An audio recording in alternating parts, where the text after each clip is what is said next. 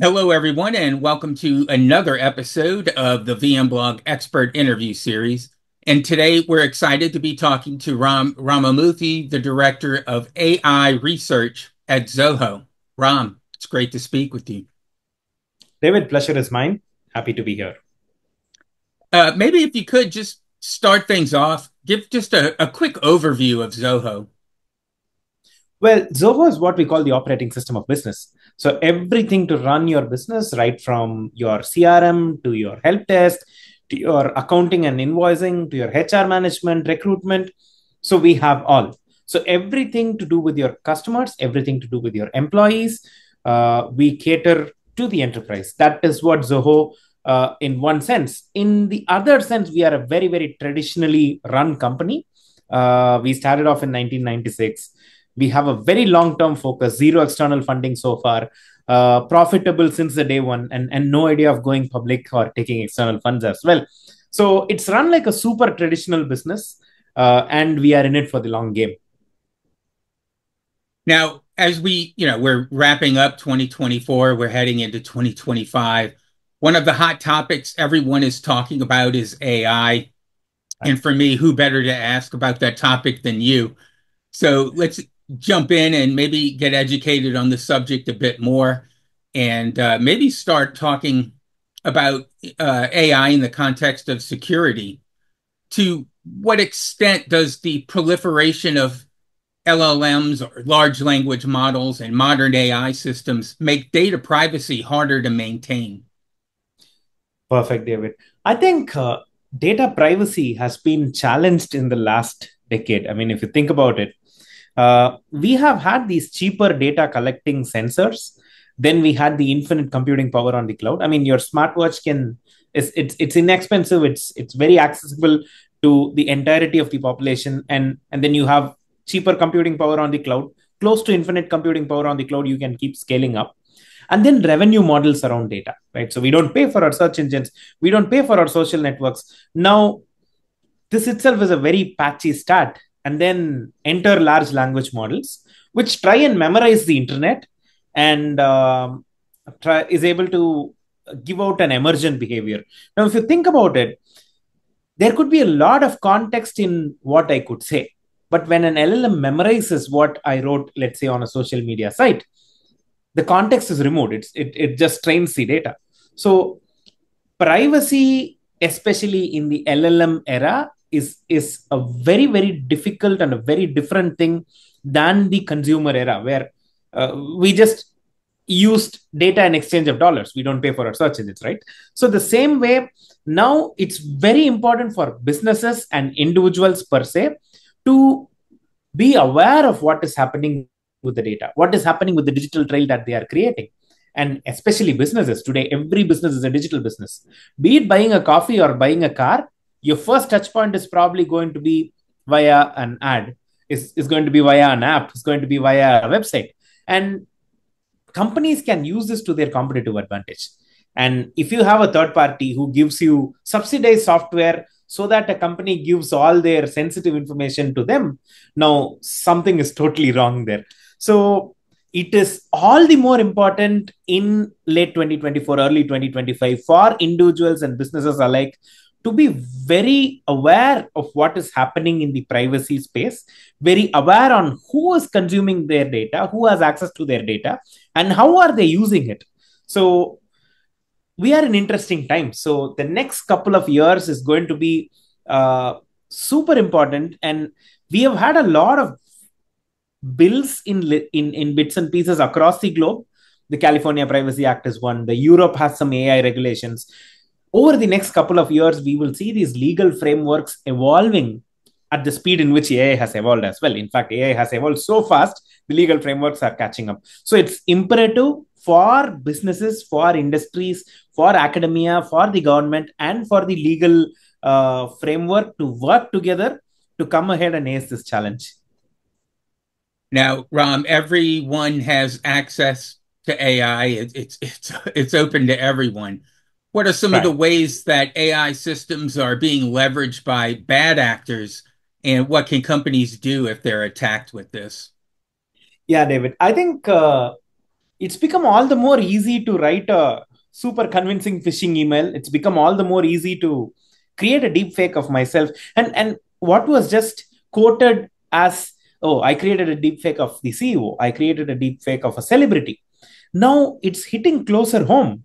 I mean, somebody could just call my mom and say, hey, I'm stuck in this place with a, and my phone has lost its battery. So maybe please transfer so much to this shopkeeper, to this vendor, so that I can get out of the situation. And trust me, my mom would gladly do it. Right? So it's hitting closer home. Uh, it's important to exercise your privacy rights. And they say a couple of pictures in your social media, about 30 seconds of your audio recording, and it's so easy and so simple to create a deep fake version of you. And it could say things that you would never say. And it's important to exercise the right privacy controls. I think a lot of this starts with awareness. Be aware on who all have access to your data. How are they going to use the data? Are these data points erased when you leave a particular system? And same thing about businesses, right? So today, a bigger scam in social media is you post like a company. Let's say you post like a big airline, and then people start complaining about their cancellations, refund, and you get sensitive information from them, and then try and go commit a fraud with it. So it's important to validate your presence as a business. It's have a verified social media page. Ensure that continuously educate your customers not to share. If you're an airline, tell your customers not to share your PNR, because with the PNR and last name you can get all the details out of that booking. So it still is borderline about user education, but it's very important to be all the more aware than ever to take care of this. Yeah, super smart. Yeah, data has always been important to try to keep close to the vest, but it's just as the years go by, it's just getting harder and harder, and more things are Yeah, negatively happening with people's data. right. Speaking of the data privacy, talk a little bit. What is Zoho doing to mitigate privacy risks associated with AI, and can AI combat or mitigate attacks or leaks enabled by AI? Perfect, David. I think, like I said, we've been a very traditional company, and ever since the start of our business, we've had a very very strong privacy stance, irrespective of how the legal framework evolved. Even in our free tools, we never had ads over the years, and we don't plan to do so also. At Zoho, we strongly believe the customer's data is the customer's data, and nobody else has any right on top of it. So now we have been building AI for the last 12 years now. We started off with AI in late 2011. So it's almost 13 years now. And we've had a really strong privacy stance. We have very stringent boundaries, even though, let's say, we both work for the same company. And there could be sensitive information for me, there could be sensitive information for you. Let's say our payroll is sensitive. And the AI model knows the privacy boundaries here. This is an individual boundary. And then there is an organization level boundary where, let's say, in Zoho CRM, we have this feature where what is the best time to contact a customer? And I am an insurance company operating in the Bay Area, and I've been using Zoho CRM for the last 10 years. Now, let's say you are my competitor, you get onboarded today. If Zoho CRM is going to predict the best time to contact your customer based on my information, then that's essentially selling my business secret to you. So we don't do that. There are stronger organization boundaries. And then there is also a global model where things like translation, things like security attack detection, things like a DDoS attack prevention, these are global to across our customer instances. Again, here we ensure that no direct or indirect PII, personally identifiable information, ever flows into the system. So having these privacy boundaries clearly defined help us build our AI stack accordingly. And the way we do it is your data, your company's data is only used to spruce up your company's AI model. So we drop a baseline AI model into every company's instance, and depending on that company's data, the model evolves. So model deployed in company A will be very different from the model deployed in company B after 6 months of deployment. The other thing we do is we also right size these models. So today, the trend I see is throw a large language model at every problem you see. And to sustain that large language model, one, you need large amounts of compute, and two, you also need larger amounts of data. And this cannot be sustainable for, especially for the small and medium companies, because they don't have that much of data so that they can have a model for themselves that is so accurate. So we right size these models. We use a combination of small, medium, and large language models and narrow language models that just do one thing at a time. So we combine all of this and decide what is better at a given point in time. So you take something like an expense management system where your company's employees travel on businesses and travel on business visits, and then they expense the expenses that happen there. So it starts off with taking a photo of the receipts and uploading it into the portal, and then an administrator who approves this portal based on the travel policy for that particular traveler for that particular trip that they took. So there's a lot of complex information in the enterprise, and we have about 15 different models, right from a small model to do the OCR, a medium model to understand what the currency is, to itemize the items in the receipts, and a large model to see if it violates the policy, which is a travel policy document that you have written in human understandable English. So the combination of these models, the right sizing of the models, help us maintain stricter privacy levels. So it starts there. And not just that, we also take security very seriously. So it's not about authenticating you at the beginning. It's not about a multi-factor authentication when you sign in, but it's also continuously monitoring that if I am using the system as I usually use, especially post-pandemic, this has become a serious challenge. What was sensitive enterprise information that was only being accessed in the office premises, on the office network, from the office computer, is now democratized, right? Remote work is here to stay. You can basically access sensitive information from anywhere. And it's important for your enterprise software to ensure that the data only reaches the safe hands. All of a sudden, they find Ram exporting all leads of from the CRM, and I've never done that before. So it essentially means either I've gone wrong, so prompt a second factor authentication to see if I'm still with the organization, if I'm doing data exfiltration, or my laptop is stolen, or my credentials got harvested by somebody else and they're trying to export all sensitive information from your business. So in essence, whatever we are doing, we see privacy and security as a part of the stack. It's not a differentiator, it's a basic ingredient. We right size the AI models to ensure that privacy and security remains intact. We also keep continuously authenticating users to ensure that there is no data exfiltration or using the app in a way that is not intended to be used.